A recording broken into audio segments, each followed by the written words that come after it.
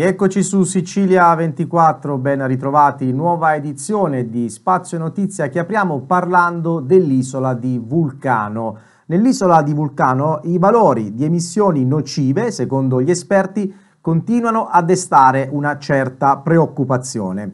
Da Roma la commissione Grandi Rischi ha lanciato l'allarme per l'ipotesi di un'eruzione freatica, fenomeno imprevedibile e rapidissimo. Occorre quindi mantenere alta la soglia d'attenzione mettendo in campo le necessarie misure di prevenzione e protezione della popolazione. E questa l'indicazione emersa al termine della riunione del Comitato per il coordinamento delle misure per la tutela della salute e dell'incolumità pubblica, convocata dal presidente della regione siciliana Nello Musumeci. Al summit hanno partecipato tra gli altri il dirigente generale del Dipartimento regionale della Protezione Civile Salvo Cocina, il neosindaco di Lipari Riccardo Gullo, i rappresentanti della Prefettura di Messina, dell'ARPA Sicilia, dell'Istituto Nazionale di Geofisica e Vulcanologia e dei Vigili del Fuoco. Ha parlato anche il presidente Musumeci al termine dell'incontro. Non stiamo sottovalutando alcuna possibilità di rischio, ha affermato il governatore, mettendo in campo tutto ciò che è necessario per tutelare la salute dei cittadini. Il nostro obiettivo è quello di rendere compatibile un'adeguata prevenzione con la fruizione dell'isola da parte di residenti e vacanzieri che con l'arrivo dell'estate già affollano Vulcano. Ed ora invece ci spostiamo a Messina, parliamo ancora delle elezioni amministrative ed è una situazione a dir poco paradossale. Ieri il neosindaco Federico Basile ha ufficializzato la giunta e il vicesindaco, ma a distanza di 6 giorni dal voto e dopo 5 dall'inizio dello spoglio, i risultati delle comunali messinesi per quanto riguarda liste e preferenze rimangono un'incognita. Il sito della regione siciliana infatti mostra i dati dello spoglio di 240 sezioni su 253. Quello del comune di Messina per le liste segna lo scrutinio di 238 sezioni su 253, per le preferenze invece segna 218 sezioni scrutinate. Ieri la piattaforma predisposta dal comune segnava per le liste 244 sezioni scrutinate per poi ridiscendere a 238. Alcuni riconteggi non avevano ancora convinto, il seggio unico centrale sta effettuando il conteggio delle preferenze, visto che sarebbero emerse numerose irregolarità in diverse sezioni. Da 5 giorni i componenti del seggio, guidati dal giudice Corrado Bonanzinga, sono chiusi nella sala del Consiglio con centinaia di plichi e non rilasciano dichiarazioni.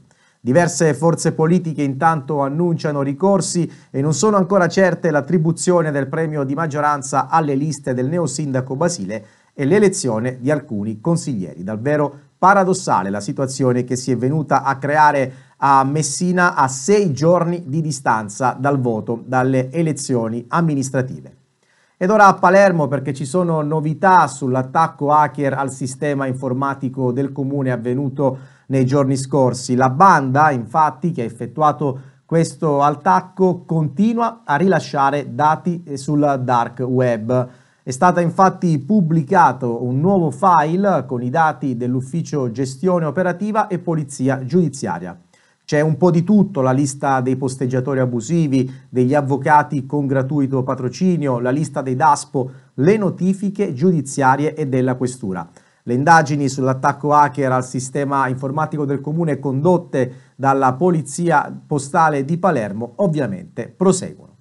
Ed ora invece ci spostiamo a Gela dove il questore di Caltanissetta ha emesso un decreto di sospensione della licenza per 7 giorni nei confronti del titolare di un bar ubicato nel centro storico di Gela. Il provvedimento è stato emesso a seguito dei diversi controlli e interventi eseguiti da equipaggi del Commissariato di Pubblica Sicurezza presso questo esercizio, nel corso dei quali all'interno di esso sono state identificate persone gravate da pregiudizi di polizia.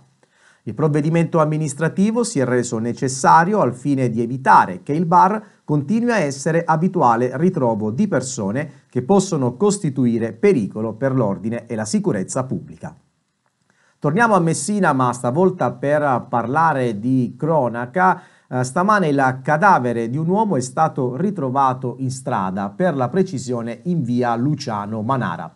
Intorno alle 7 del mattino un passante, dopo aver notato il corpo disteso sul manto stradale, ha chiamato il 118.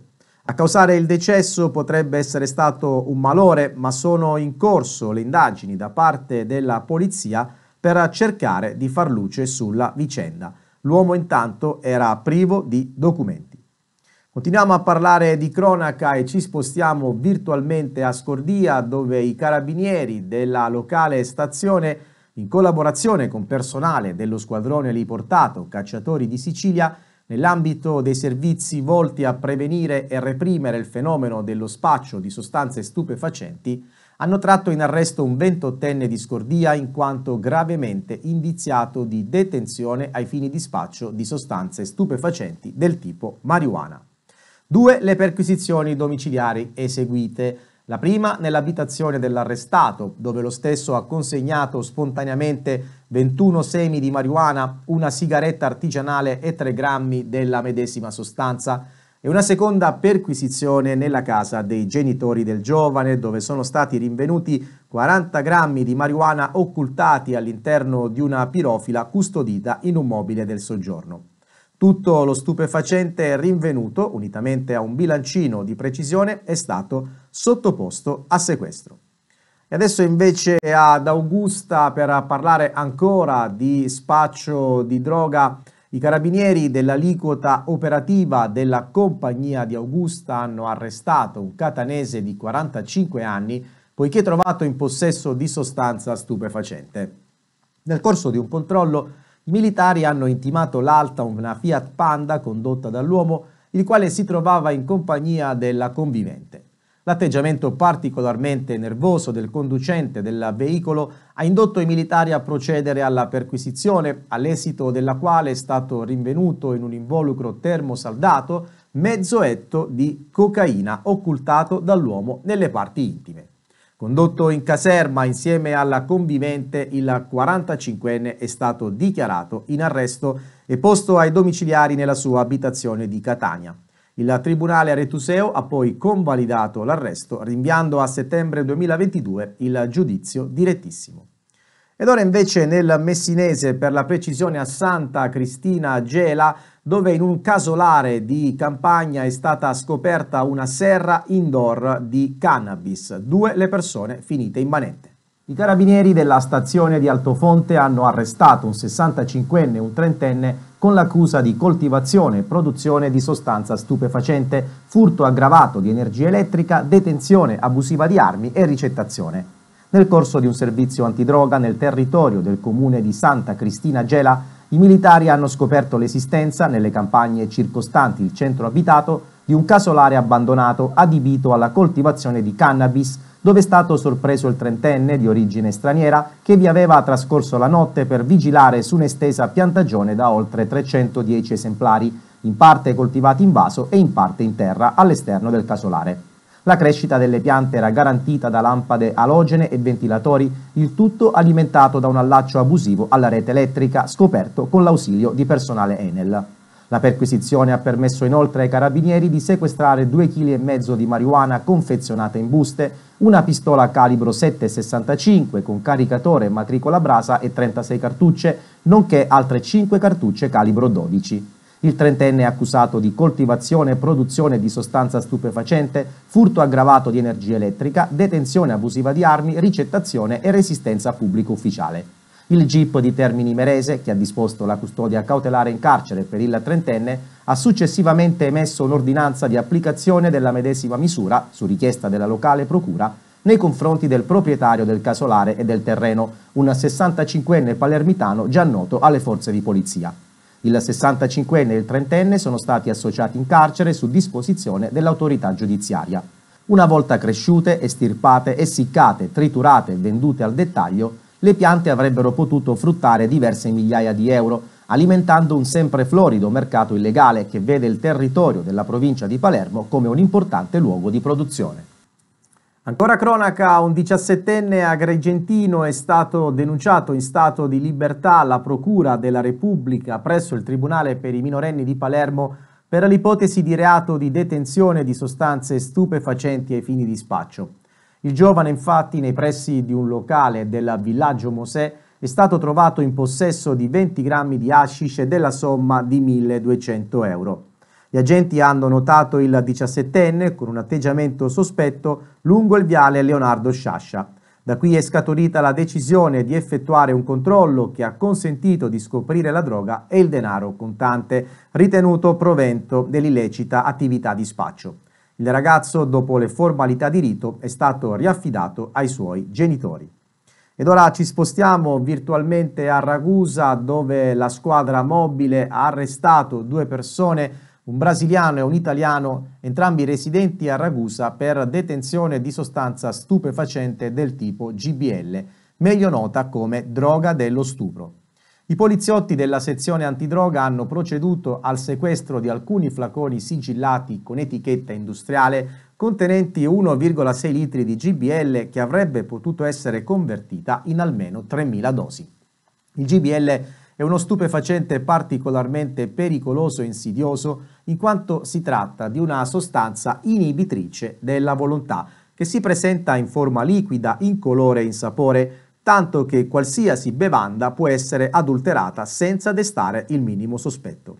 Sono sufficienti piccole quantità per provocare nell'assuntore, in un tempo d'azione massimo di 10 minuti, effetti ipnotici, sedativi, dissociativi e soprattutto renderlo sessualmente accondiscendente. Proprio per queste sue caratteristiche viene definita droga dello stupro. È una sostanza che può determinare alterazioni importanti delle funzioni del cervello sino alla perdita completa dei sensi e addirittura la morte. Il GIP del Tribunale di Ragusa ha convalidato l'arresto emettendo su richiesta della Procura la misura cautelare dell'obbligo di presentazione per entrambi i soggetti.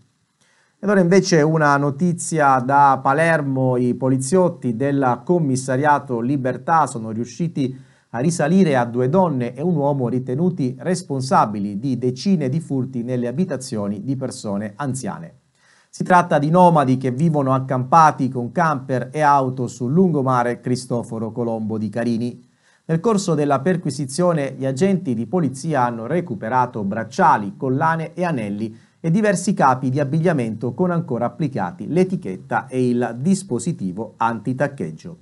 L'uomo e le 2 donne originari della provincia di Siracusa sono stati segnalati a piede libero. Ed ora torniamo a occuparci del caso della piccola Elena, perché è emersa un'ipotesi shock sull'omicidio della piccola.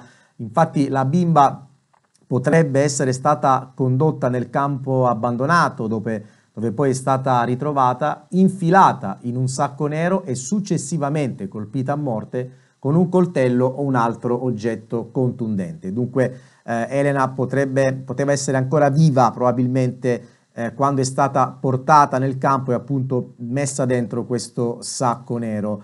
L'esame autoptico certamente potrà dare qualche indizio in più, a cominciare ad esempio dall'arma utilizzata per il delitto, arma che non è stata ancora ritrovata. Intanto Martina Patti ieri è stata interrogata dal GIP. Martina Patti, ovviamente la mamma della piccola Elena, la donna che l'ha uccisa, ha confermato di aver ucciso lei Elena e di averlo fatto da sola nel luogo dove poi la bambina è stata ritrovata, solo che la donna ha accompagnato questo suo racconto e questa sua ricostruzione da troppi non ricordo, e quindi la procura insomma non è soddisfatta, ecco, di questo chiarimento, di questa dinamica ricostruita da parte della donna. In procura si sottolinea che adesso non resta che attendere l'esito degli accertamenti tecnici già sollecitati e quelli dell'autopsia, e noi ovviamente torneremo su questa vicenda qualora ci fossero delle novità, qualora ci fossero degli aggiornamenti, chiaramente ve li daremo.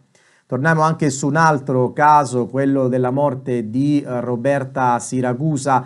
Pietro Monreale, il giovane accusato di aver ucciso dandole fuoco e gettandola in un burrone la 17enne, dramma avvenuto a Caccamo la notte tra il 23 e il 24 gennaio dello scorso anno. Dicevamo, Pietro Monreale ha deposto nel processo sulla morte della ragazza, confermando di fatto la sua versione data in questi mesi. Morreale ha ripercorso quella notte ribadendo che la ragazza si sarebbe gettata della benzina che lui teneva in auto per mettere in moto la Vespa e si sarebbe data fuoco, quindi sostanzialmente sarebbe stata Roberta Siragusa a suicidarsi e non lui ad ucciderla così invece come dice l'accusa. Questo è dunque questo l'ultimo aggiornamento su questo caso, e chiaramente anche qui se ci saranno delle novità ve le daremo nel corso delle nostre edizioni di Spazio Notizia. Intanto ci fermiamo, per il momento è tutto, ma ci ritroveremo più tardi sempre su Sicilia 24. A dopo.